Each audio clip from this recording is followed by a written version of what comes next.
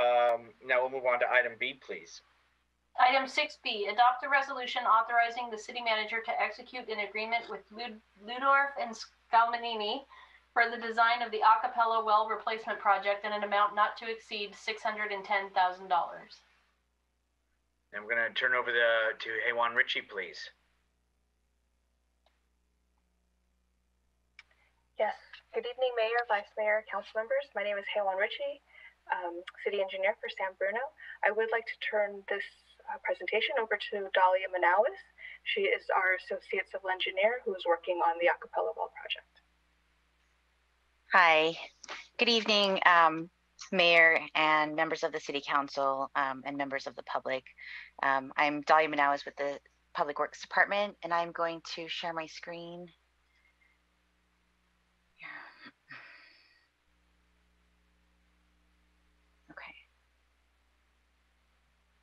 Okay, so I will be presenting on the Acappella well replacement project. The objective for this presentation is to provide background information on the Acappella well replacement project phasing and schedule, and also to recommend council action to authorize city manager to execute an agreement with Ludorf and Scalmanini. Moving forward, I'll be referring to them as LNS. Oh, excuse me. Sorry, let me.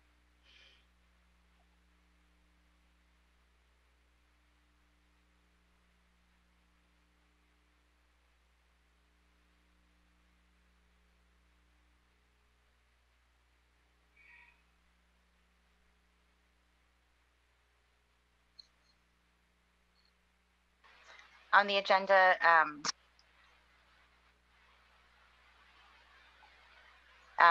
sorry, excuse me. On the agenda, we have, we will cover the Acappella well replacement, background, project phasing and scheduling, scope of work, staff recommendation, council questions, public comment, and council deliberation. Dahlia, on this, can you click display settings and duplicate the monitor so we're seeing the full slide? Oh, okay. I'm sorry. Okay. Slideshow.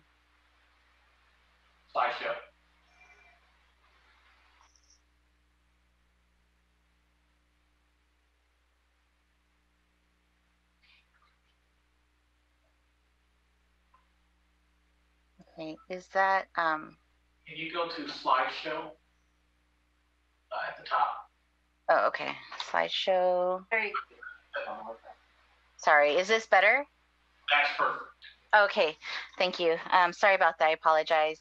Okay, so on the agenda, we will be covering the Acappella well replacement background, project phasing and scheduling, scope of work, staff recommendation, and conclude with council questions, public comment, council deliberation, and action. So as we are aware, the city owns and operates its water system. The city operates 5 groundwater wells that extract, treat, and pump water into the distribution system. 4 wells are currently active and 1 inactive, and that is the well 15, also known as Commodore Well. So well 15 had been a significant source of the city's water production until it went out of service in 2010 due to low production requiring constant maintenance. So in 2012, the city procured Erler and Kalawowski Inc., also known as EKI, for engineering design services for the well 15 replacement. The scope of work included constructing test wells and the design of the production well. The following year, in 2013, the city evaluated 6 potential well sites for the well number 15 replacement project, and 2 sites were selected, Acappella site and Commodore site, were found to be best suitable for a new well for reasons related to the likelihood of high well yield production rate, located away from existing city wells, resulting in less interference from other wells, no additional impact on the surrounding environment, and the ability to provide the additional supply to pressure zones 3, 4, and 5 without additional infrastructure that includes piping or pumps. In October of 2013, staff presented an update on Well 15 replacement project to the City Council with a recommendation to proceed with design and award of a construction contract for the two wells. So one at the Acappella site and the other at the Commodore Park site here, you see in the circles. The first test well would be installed at the Acappella site and the other at the Commodore Park site. So the first well would be installed at the Acappella site, and if the results were favorable, the city would not drill the second test well at Commodore Park site, and this would result in substantial cost savings. In addition, the city would avoid any disruption to the dog park at Commodore Park. The City Council concurred with staff's recommendation. The following year, in September 2014, construction of the test well at the Acappella site was completed. Drilling logs were analyzed and water quality sampling was performed at the new test well. EKI concluded that a production well installed at the Acappella site should be capable of producing similar to the production rate of several other wells in San Bruno. So the water quality sampling data was reviewed, and it was concluded that a production well installed at the Acappella site would yield a combination of water quality and production rate satisfying the city's need. An additional test well would not be necessary. So during the conceptual design of the production well, it was determined that the required building footprint for the wellhead treatment facilities needed to be larger to accommodate the filters, piping, and electrical equipment. So the ingress and egress for the well site was obstructed by an adjacent vacant parcel that I've highlighted here in blue. So due to these site constraints, the project was halted. And in 2017, Monogram Residential Acappella, the property owner of the adjacent parcel at the time, executed a grant deed to transfer ownership of this adjacent parcel to the city, in which the city accepted on July 7, 2017. So by the time the city acquired additional real estate to move forward with the project, both the city and EKI had experienced a turnover with the team that had originally worked on the design that would necessitate the submittal of a new proposal and had insufficient funds to finalize the design. Staff determined that the design of the production well and facilities could be phased as another project and proceed with issuing the request for proposal. In January 2021, the city issued a request for proposals, which was posted on the city's website and sent to multiple consulting firms. One proposal was received from LNS.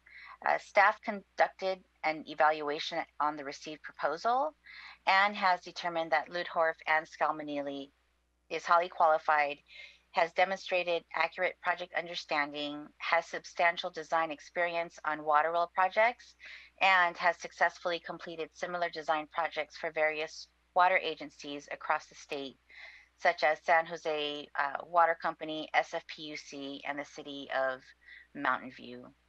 And the proposal cost is $610,000 and within the current budget of $1.8 million available in this fiscal year.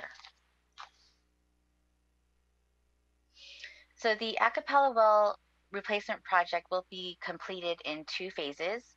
The first phase will consist of designing and constructing a production well.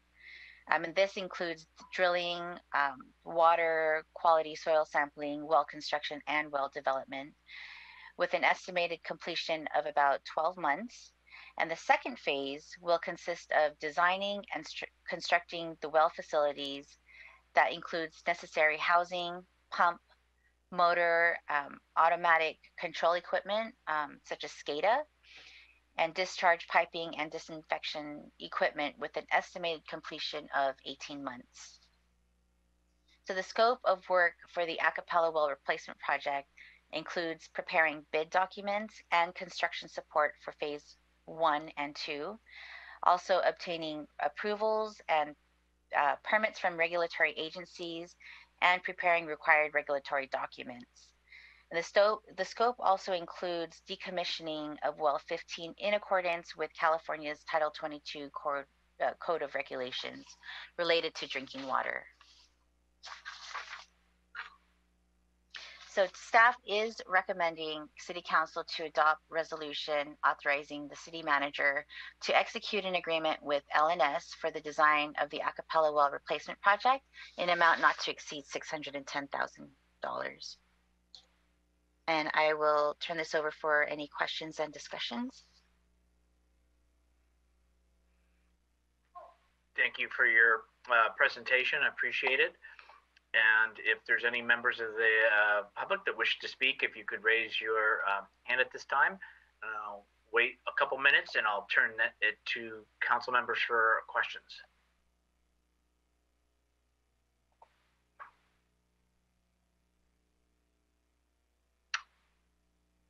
Any questions from council at this time? Okay, let's go to the public. I know the city clerk will correct me, but I see no hands at this time. So we will end public comment on this topic and we will bring it to council for questions or comments. Excuse me, Councilmember Mason. Thank you. So I think I just kind of need a little bit of a better understanding of the risk involved of not approving this tonight just because it's $500,000. What is there an immediate, is this an immediate need that can't be part of next year's budget? Sure, Councilmember Mason, I can help to answer that. Helen Ritchie, City Engineer for San Bruno. Good evening. There is currently CEQA exemption for this project because it is replacing well 15. But we have been advised that if we wait too long to construct this project and get it underway, that CEQA clearance could expire. And so, in an effort to not go through the environmental process of clearing a new well, we would like to move forward with the design as soon as possible. Okay, so then, if sounds like this is really for the design from the staff report and from what you just mentioned, but the actual construction in the staff report is listed as $3 million. So are we going to be able to produce this, this design, this project to get it up to the place where construction would actually occur? And then are we going to be able to fund the actual construction? And they're all kind of part of the same question, is without the $3 million for the construction, are we going to be in compliance with CEQA? Yes, and so this first phase will be the design, and we hope to, go through the design, and then we will have to budget for the design, for the construction once those estimates are better known. And we are undergoing the budgeting process right now. And we will budget to what is necessary in order to construct the project at the appropriate fiscal year. It could mean that we proceed with the design now and then budget for construction in fiscal year 2023, so 22-23, so that we can award in the early part of the next fiscal year. And of course, we work closely with finance to ensure that we have adequate funding in order to meet the project needs. And then I can see the city manager's hands up. I have more questions, but he may want to answer this part. So thank you to the mayor. Yes, please.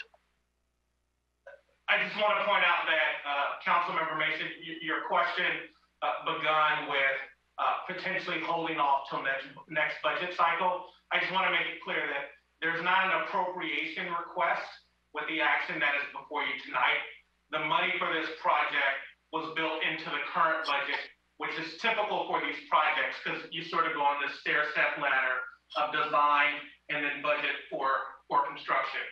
It's also worth noting, because I spent the last few weeks in very detailed capital budgeting meetings with all of our staff, is that we are going through a practice of budgeting for the dollars that will be expended in the fiscal year that work will occur versus saying, oh, we have a $3 million project, let's budget all that money today. And so we are moving to a best practice, which is to plan out your expenditures over the multi-year cycle that they will occur, which actually decreases the amount of revenue that you need to generate to the fund. And so it's important to note that this sort of stair-step process where we budget for design and then we budget for construction is totally normal, totally envisioned with how we plan these very large multi-year projects. Okay, helpful. So then in that case, should then the actual construction be also a portion of it budgeted then in the next year? Would we anticipate that in June as opposed to the following year, that's 2023? My recollection is that we are budgeting to design for this fiscal year, but that does beg the question of whether we'll need to, potentially pre-appropriate a little bit earlier if we do to get design done quickly and need to move to the construction phase. So that is possible. I think currently we are budgeting to design until we have a better idea what the construction cost would be, because the first phase of construction is the production well, and there may potentially be adequate funding in order to award the construction of the production well. But of course, I think the next phase, which is the building and the pumps and the electrical, that will likely not occur until the next fiscal year. And so we would request that appropriate amount at that time. Okay. Yeah. What I don't want is I don't want another, design or plan and then not move on, not have the funds or not be prepared to move on to the next step for this whole process to come to fruition. The other question I had is you mentioned that I think Daly City, South City, actually it's let me pull up the staff report, that there's kind of like this GSR partnership, South San Francisco, Colma, Daly City, and San Bruno. And so this is, over $500,000, what are their contributions to this effort? So the agreement is more an agreement with SFPUC, and you'll have to excuse me, I don't know all the details related to this agreement, but my understanding is that we have an agreement with SFPUC during the wet years to not pump, and that they would provide us with drinking water supply. And then during the drought years, then we would use the groundwater wells to supplement and relieve a little pressure off of SFPUC. And so those are called the take years. And so they're actually paying us not to pump currently, and then we will be pumping later when we need to supplement with our groundwater well when there's more drought years. Through the mayor, if I can supplement that answer. Please, City Manager. It's also important to note the city engineer was absolutely right. They do pay us not to pump, but it is an asset that the city of San Bruno has its own wells. A number of those cities do not have their own wells, and the fact that we have our own wells, which provides sustainability and a resource here, also means that we have to do these projects to rehabilitate them and ensure that they're functioning. And so while we are getting money, it's important to know that this is our asset that provides significant benefits that we pay for locally. Okay. Okay. And then is there a benefit that would then, I guess, end up saving money for our residents at some point? And do we have any projections of what that would look like?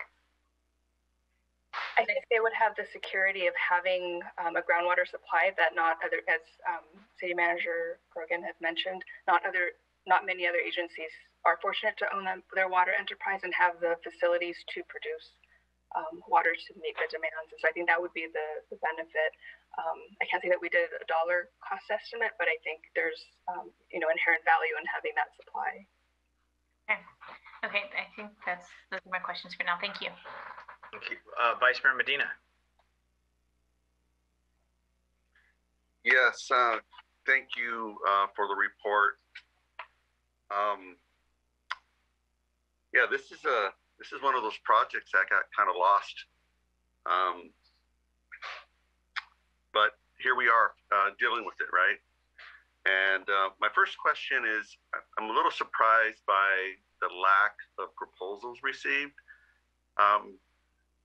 And I don't believe this designer worked with us before. Did staff get an opportunity to kind of find out, were people too busy? Like, why did we only get one proposal?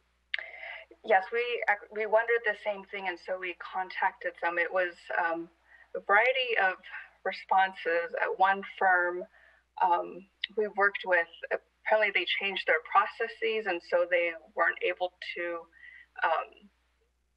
They didn't. I guess it slipped through their cracks, which is not a great answer. And I think they're kicking themselves, and I think that is something that we really considered. We really took care in contacting the references to see what the references were like, because I personally have not heard of them either, but they had very positive referrals.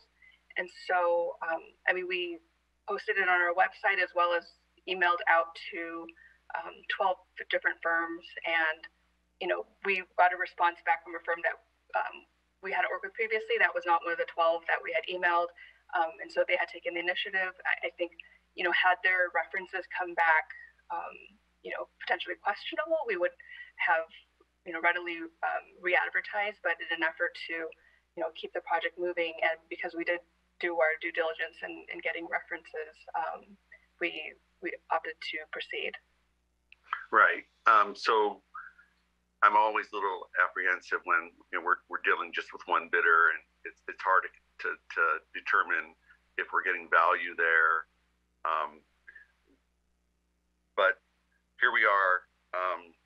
I'm in favor of this project, and thank you for some of the questions that I asked earlier today. This well will generate or increase the capacity of our system 25%, and apparently our water is produced at half the cost of what we buy it for. So every gallon of every unit of water that we get is a savings. So I wanted to let people know about that, because it's really unique that we have our own water system, and for years we weren't reinvesting into our infrastructure of getting this water out, and this well's been out of service for 12 years. So we need to make sure, and as a beloved Chris Pallas would say, water is life, and here we are in a drought here, and we're trying to work out that we do have an agreement to deal with that a little bit. So the question for the well abandonment, is that cost covered in this part of the project, or that's a separate cost for abandoning the current well? That would need to be designed. I suppose it could go with either, although it would potentially make more sense to go with the latter phase of the construction, because the initial phase is a production well and might not really lend itself to the type of contractor who drills wells. But this would be part of their scope to oversee the design of the well abandonment, and that all gets approved by from the state. But that would be something they would manage in this $610,000. Yes, so the decommissioning of the well. Okay. And I guess the biggest issue that I have with this project right now is as I look at the capital improvement program, page 290, and it has the cost there of $46,000 and construction of the 1.8 million. So I think I'm guessing and giving staff the benefit of the doubt. This is one of the projects that kind of got lost, and there is no money budgeted for years 2021, 22 through 24, 25. So that additional $3 million to build the well isn't anywhere. But this is the reality we're facing, that in order to build this well and the facilities, we're going to need to spend that money. Correct. And we will need to design it now when we have sufficient budget to pay for the design right now. And this is part of one of the projects, of the many projects we're looking at for the CIP budgeting process to make sure that it's adequately phased and funded appropriately. Got it. And because it's in these numbers here in the CIP, the council eliminated the rate increase in our water and sewer for this year because a big reason was we had adequate funding available to continue operations. So this additional money that currently is not shown in the CIP, we'll have enough funding in our water enterprise to go ahead and cover this. It's not going to affect operations. Why don't I ask the city manager to chime in on this, please? Yeah. Thank you, Mayor Medina and Councilmember Medina. I think it's important to back up before we go forward. I don't think it's a correct statement to say that this project was lost. The city made progress on a number of water and sewer projects, and this one is now bubbling up, and we are now moving forward on this project. In addition, with regard to the CIP form that you're looking at, which I believe is in our adopted 2021 budget, what you're seeing is that the projected costs in the out years are not there. That does not mean that the city does not have sufficient funds within the water fund balance to cover this project and other projects. It is true that the city did cancel the fifth 5% rate increase because there are sufficient funds in the water fund. I just asked staff to confirm for me the balance in the water fund, but I believe it's over $10 million. And so while the infrastructure that we have to do is significant, and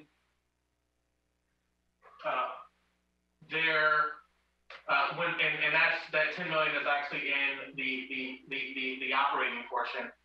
There's over $40 million of accumulated balance in the water fund. And so as we project out all of the projects we need, there is sufficient funds to cover those projects. Now, that does not mean that we may not have to increase water rates in the future.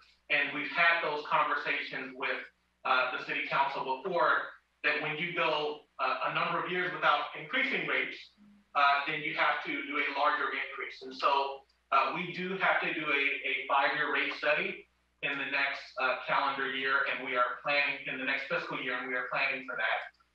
But I just want to caution council that because there were not funds shown in those out years, you should not conclude that the city does not have sufficient funds to move forward with this project.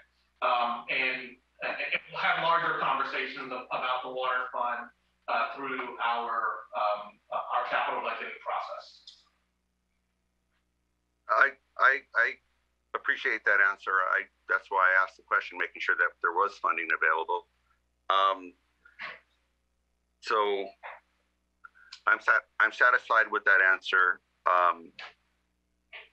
We do need to build this well, and I am in favor of this project. Thank you. Councilmember Hamilton. So I just wanted to share, as you all know, I am the city's representative on the Bowes-Board Bay Area Water Supply and Conservation Agency, which manages our relationship with the SFPUC to ensure we have a voice in the agreements to get water from Hetch Hetchy.